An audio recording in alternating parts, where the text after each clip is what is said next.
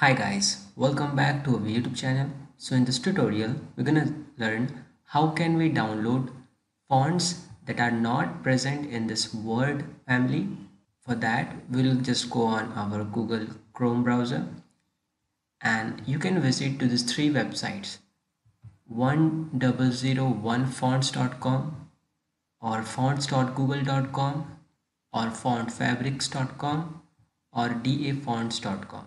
Okay. Now here you can search your required fonts from here, or you can search the fonts here also. This all website will have a search panel. Okay, so you can search the fonts that you okay. Now if you have, let's suppose this is the font that you don't have in your Microsoft Word and you want to download that. So for that, in front of all font you will have a download option. Similarly, if you, let's suppose you like this one, then we'll just click on this Google Fonts and here you will have an option for download family. Okay, similarly, let's suppose I'm having this one, so I'll click on that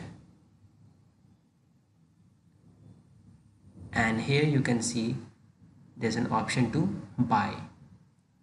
Now you can buy or you can also download that. So to download it, just scroll a little bit down there, then you can see there's an option for download for free. Again, moving on this website's dafonts.com.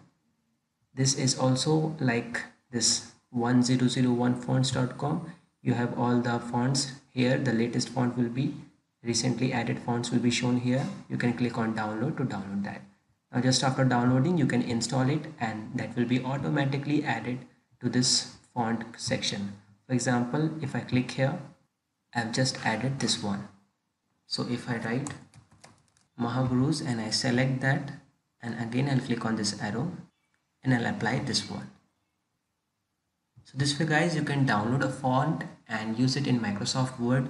Hope you like this video. Thank you. If you really like the content, then please like the video and click subscribe to see more videos like this. And you can visit mahagurus.com to see lots of other software courses. Thank you.